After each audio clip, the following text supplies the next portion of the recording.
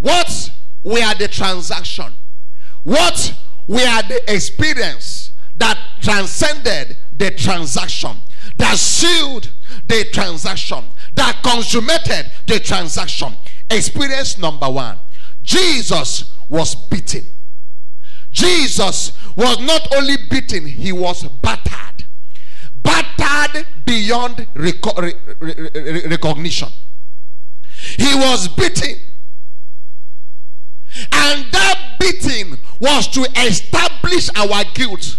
That beating and battery was to establish our condemnation. So that was what we were due for. That was meant to be our destiny. But Jesus came to deliver us. So that means he had to take our charge upon him. Jesus came guiltless. He committed no crime. He was so innocent. He was non-violent. Even when they were speaking against him, he couldn't answer a word. That innocent Jesus took our place in battery, took our place in beating, took our place to be beaten and battered beyond recognition. What does that mean?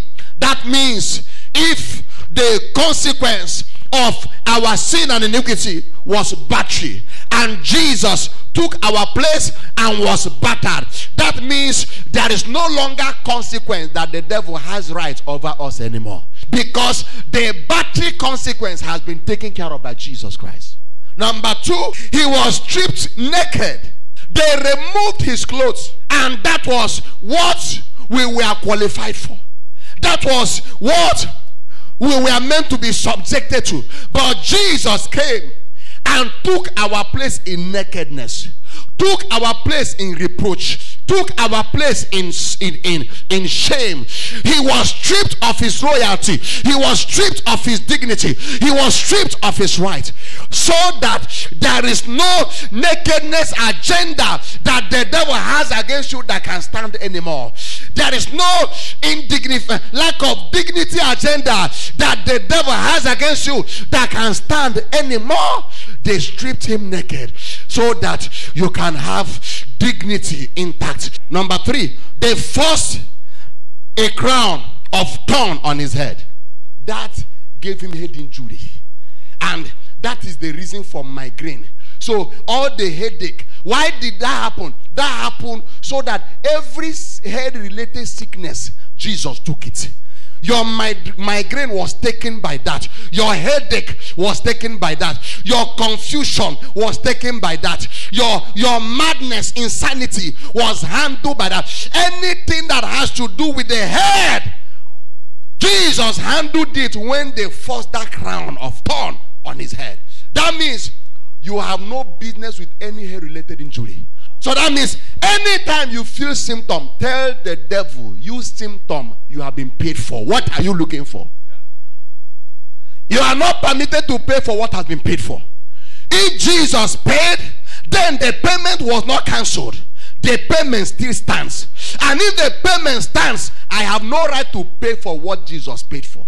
Number four, they mocked him and made him an open shame and reproach, so that the devil will not have legal rights against you to reproach your life. Number five, he gave up the ghost. He laid down his life at the young age of 33 and a half. He physically took our place in death at his young and useful age, so that we can die fulfilled in long life. Are you aware that when Jesus died, Jesus had no wife? When Jesus died, Jesus had no child physically. So he did that. He made that sacrifice so that you will not die in singleness, so that you will not die in barrenness, so that you can have results, your replacement seed before you go. What must I do to partake in the transaction? What must I do to be a candidate of that transaction? Give him your life. The price for everything has been paid for, but there is what to do to enjoy what has been paid for. What do you have to do? Accept him.